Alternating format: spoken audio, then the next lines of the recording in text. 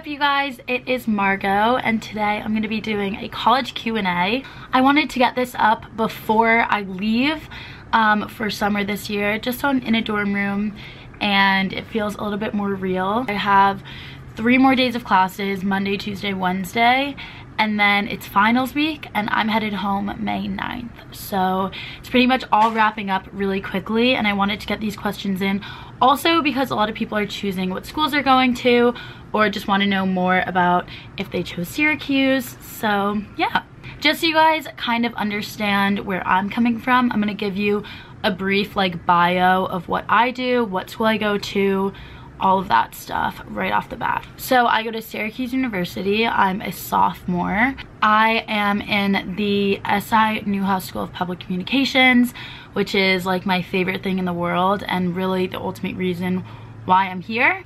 And my major is advertising, and I'm minoring probably in the I school here, which is basically information technology, so coding, making websites, working with social media, all of that stuff. So it's kind of a dream major and minor for me, and it's really cool that there's so many options here and I could find what I wanted to do for that. Before college, I knew that I wanted to go into communications just because obviously I love what I'm doing with YouTube and social media, and that is something I want to continue, but I want to continue it on a more professional scale, and I want to have more credibility kind of.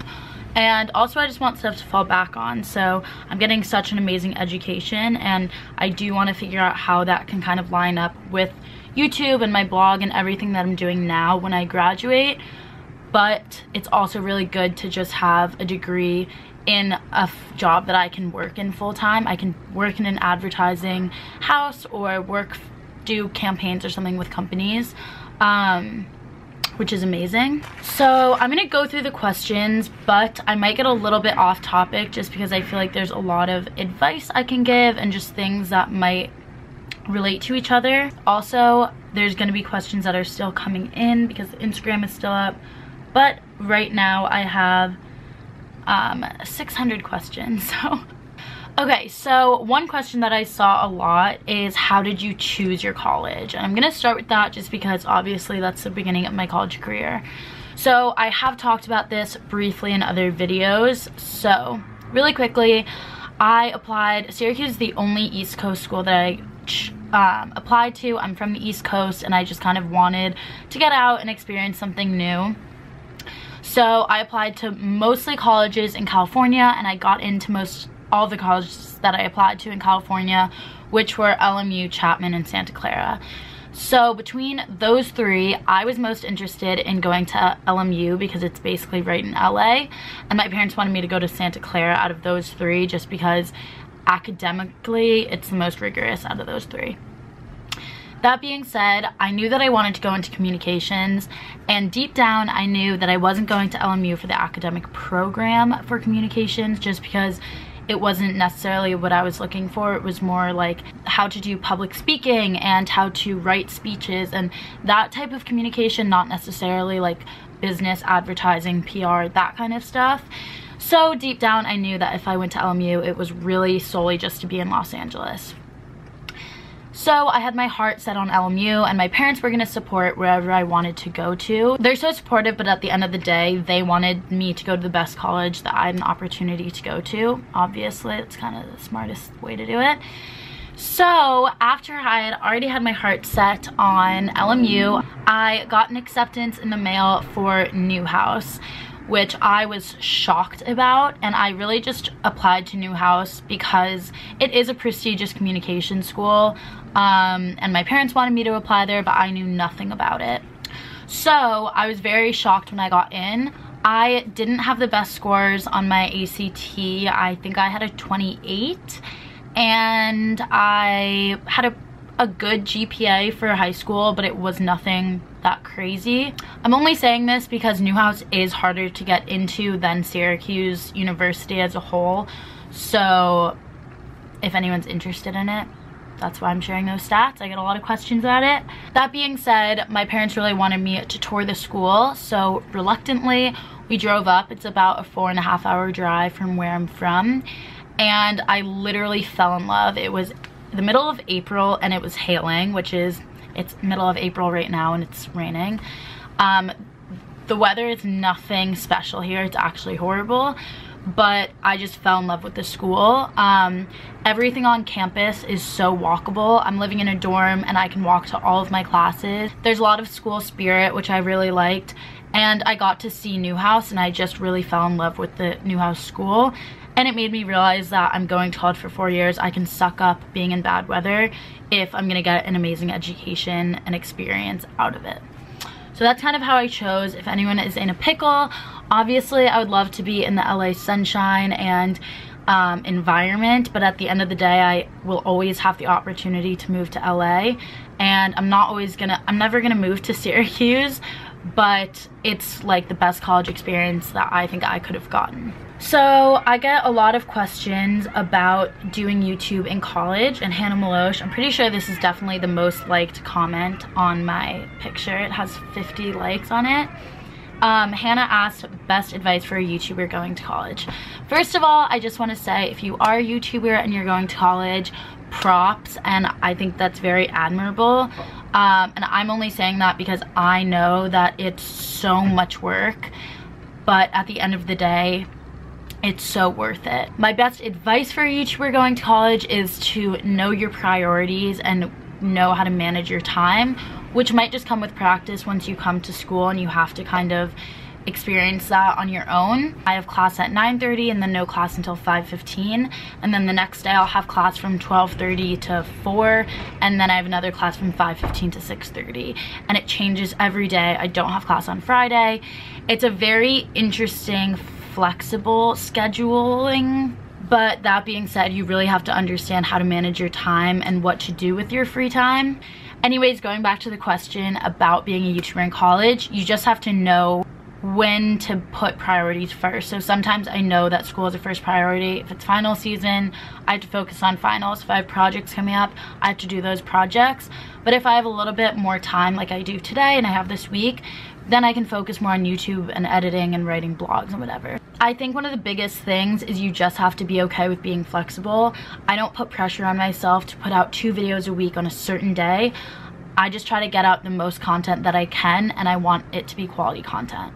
I will also say, just talking about that made me think that another reason why I love Syracuse, and I think bigger schools have this benefit, is that I have a lot of flexibility in choosing my schedules, and even though it's hard to get into classes sometimes, I have so many options of classes that I can take where it's usually not a problem, and I can really work with my schedule and make it. Whereas if I went to a smaller school and there were less class options, it's just harder to kind of have control over the classes that you're taking and also when you take them. Hannah asked, how do you not gain the freshman 15? I'm stressed. So quite honestly, I did gain weight my freshman year, but it was kind of just about like feeling it out and carelessness and not really realizing what I was doing. I think just last year, also coincidentally, that just started to be the year that my metabolism started slowing down. I wasn't dancing every single day, which obviously is a huge workout. So you kind of just have to not be obsessive and be okay with gaining a little bit of weight. It's fine, who cares? You do have to be a little bit more conscious about what you're eating and if you're working out and everything, just because your schedule and your lifestyle is changing so much from when you were living at home. If you have your mindset on not gaining the freshman 15, you won't. Just try not to eat too poorly. I had bagels every day for breakfast, which just isn't healthy, and that's really not helping you out. So just kind of be conscious and stay active. It's so easy to just go to class, come back, do work, take a nap, go back to class. That's just not a healthy lifestyle. Like, go out, if you're gonna drink, that's a lot of calories. So yeah, just be conscious, but don't be obsessive, because it's normal to gain weight when you come to college because your lifestyle is just so different. A few people asked me about being vegan in college. Syracuse, New York is not the most vegan friendly place. In some ways it really is vegan friendly. We literally have a vegan restaurant on campus, which is amazing and a lifesaver. But at the end of the day, if you want to be vegan or if you want to have a certain diet when you're at school, if you put your mind to it, you can do it. It's not impossible. I'm getting a lot of questions about boys. So I will say it definitely ranges from different schools, and I also think it changes depending on like the Greek life at your school. Just because I feel like I'm really only exposed to a certain group of boys just because I am in the Greek community. I do have a boyfriend, so I'm not really worried about that right now. Just in general, don't be weird that like when you get to school there's all these boys and whatever. Like, please don't go crazy, because you will have a reputation, and you just know people that have certain reputations because of boys, if you know what I mean. So yeah, that's just not a good look, but it's obviously fun meeting people. Every school you go to is gonna be different with that situation, so I don't really want to get too detailed into that, but just don't be crazy, be fun, be nice, be open-minded. Yeah. Maggie Marie asked, do people judge you at college for your YouTube channel? Honestly, behind closed doors they might, but I've never felt like I've gotten judged for having my YouTube channel, and if I do, like, I literally could care less. A lot more than feeling judged, I feel so supported, especially by Newhouse. Some of my professors have literally been so amazing and so supportive. One of my professors, shout out Professor Takahashi, is so helpful. I've spoken in some of his lectures. I spoke to his graduate classes, and he literally interviewed me for National Public Radio, which was just surreal and made me realize how supportive Newhouse is of what I'm doing. I really lucked out in the sense where they really value social media right now, and they're trying to learn more about it as the industry is kind of moving into that world. In that sense, I'm so supported, and I'm really comfortable talking to teachers and opening up about that. Yeah. Also, if you're doing something that you think people might judge you for, literally that's just more of a reason to just go all in, because if you're so passionate about something, if people judge you, they just look like assholes. One question I get a lot about being at college, and Syracuse specifically, is what do you do if you want to go to Syracuse but you don't want to go out that much, just because Syracuse and other schools obviously do have reputations of being party schools. What I will say is I love going out, but there's absolutely no pressure on me from my friends or from the school or whatever to go out when I don't want to. There's been plenty of nights where I just decided I wanted to stay in rather than going out, and that's totally fine. The only problem you might have is having FOMO if your friends are going out.